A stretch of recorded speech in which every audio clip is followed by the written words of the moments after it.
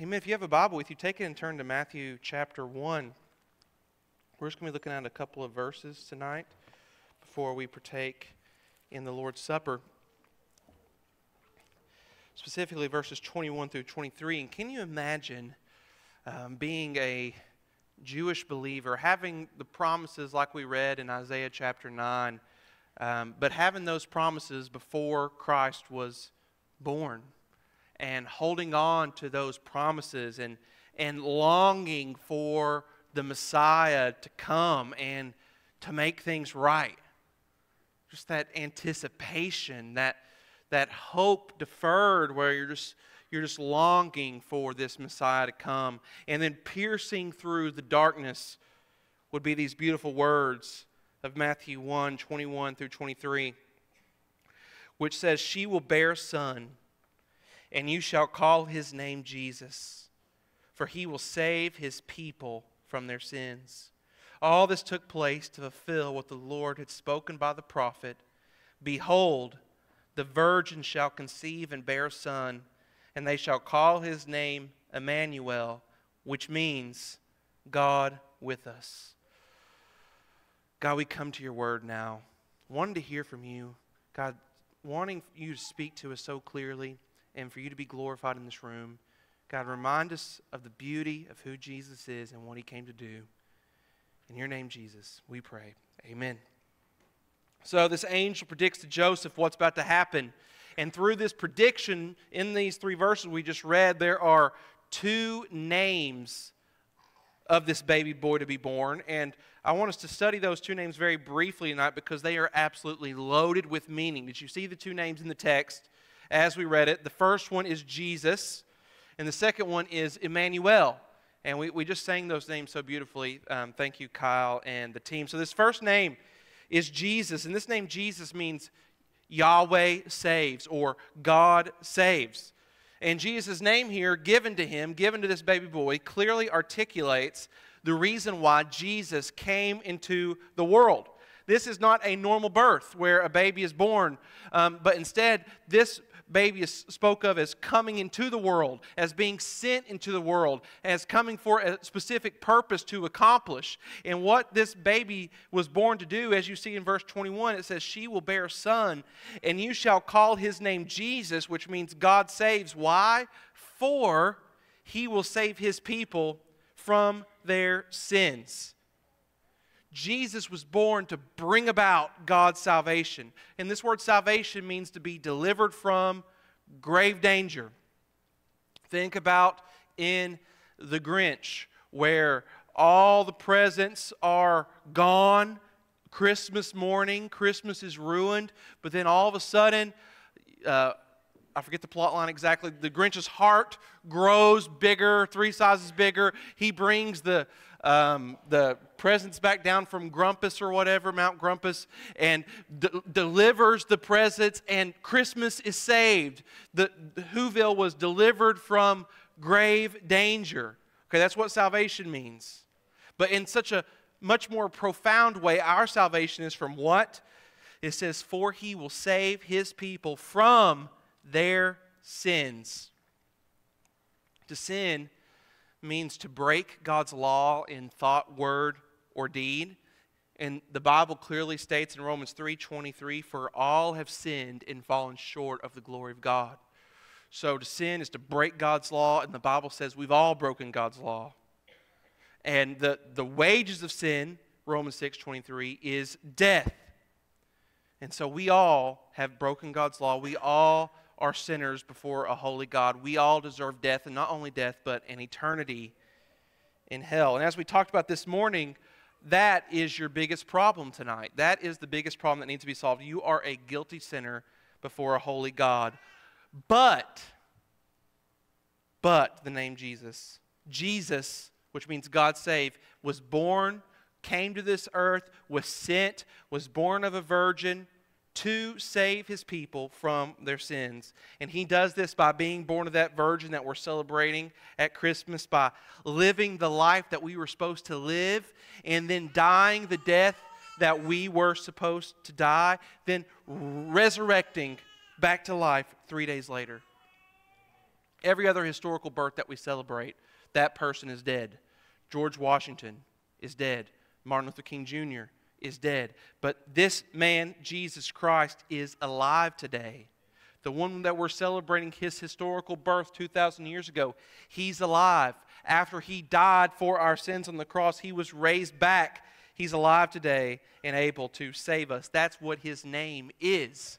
It means God saves. And so tonight, if you will repent of your sin and personally trust in Jesus, he will, this very night, completely save you, completely forgive you of all sins, past, present, and future. And that is your biggest need this Christmas. That's the best gift that you could ever receive, because so desperately we all need to be saved from our sins. For the Christians in this room who are born again, do you realize this Christmas that all your sins are forgiven, past, present, and future?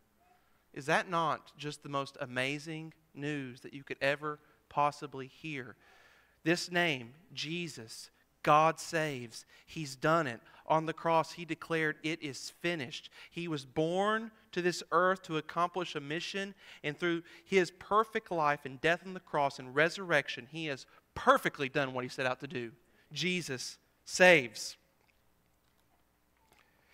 This next name in the text is Emmanuel. This name comes from a prophecy given about Jesus in Isaiah chapter 7. I encourage you to go read it sometime, but Matthew quotes it in verse 23, where before that he says in verse 22, all this took place to fulfill what the Lord had spoken by the prophet. Then he quotes Isaiah 7 in verse 23, "Behold, the virgin shall conceive and bear a son, and they shall call his name Emmanuel."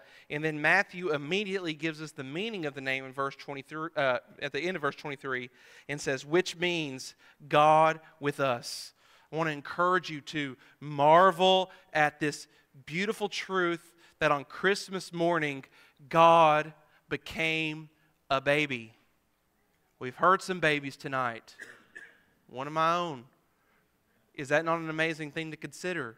I know it's wild, as we talked about this morning. I know it's hard to believe, but that's what we believe as Christians, that the creator of the universe became a baby.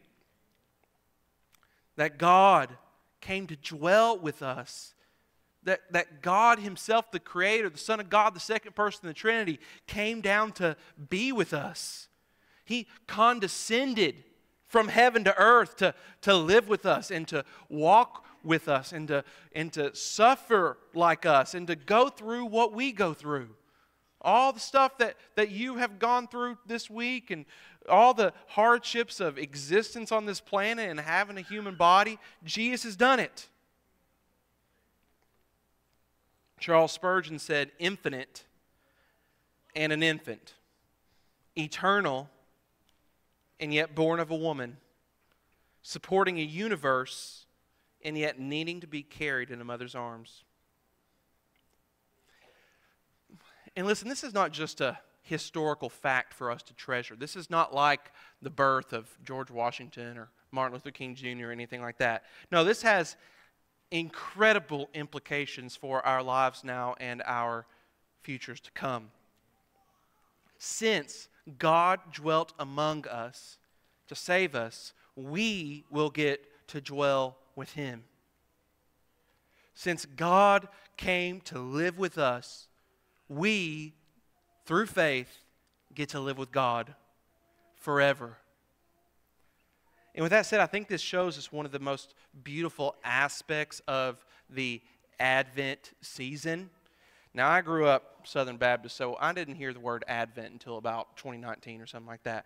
What Advent means is it just means coming or arrival.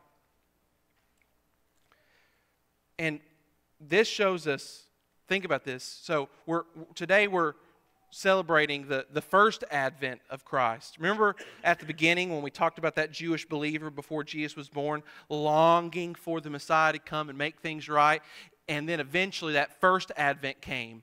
But if you step back and kind of zoom out and think about it, we're really not that in a much different spot, are we? Aren't we also awaiting the Messiah's advent? aren't we also longing with anticipation based upon the promises of God that the Messiah will come and make all things right? Aren't we also looking for not the first advent of the Messiah, but the second? His second coming, where Jesus is going to return to this earth again to make all things right, to finally and fully save us from our sins in this broken world, to be with us forever.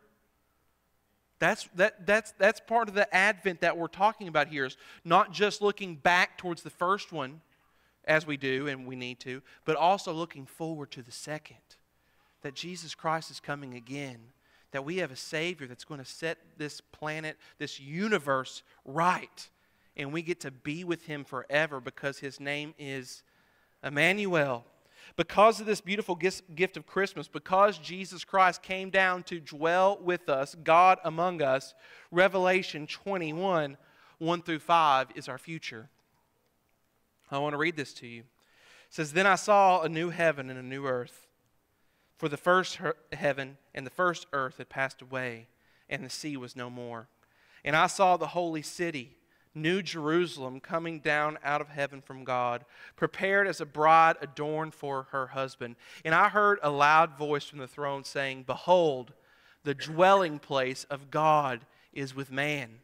That's Emmanuel. "He will dwell with them, and they will be His people. And God Himself will be with them as their God. He will wipe away every tear from their eyes, and death shall be no more. Neither shall there be mourning, nor crying, nor pain anymore, for the former things have passed away." And He who is seated on the throne said, "Behold, I am making all things new." And also He said, "Write this down, for these words are trustworthy and true." Don't you long for that? This Christmas Eve, as we long for Christmas Day, please take time to dwell and meditate on the first advent. But then let that drive your heart to anticipate and long for and hope for the second advent, where Jesus will bring Revelation 21 to fruition, and that will be our reality forever and ever. God with us, with no sin, no brokenness in between, only perfect fellowship with God and man for all eternity. And we can trust that because the one who said it is trustworthy and true. So this Christmas, be thankful for these two names, Jesus and Emmanuel. Father, we thank You for Your word. God, I pray for every heart in here this Christmas. I know there's a lot of different emotions, a lot of different things going on. Pray these two names can encourage believers. I pray that You can just build their faith in You. At the same time, God, I pray that these two beautiful names will stir up the hearts of those who are far from You, and that they'll realize how desperately they need these two things, these two names, Jesus and Emmanuel. God, I pray You draw people to Yourself through Your word tonight. In Your name, amen.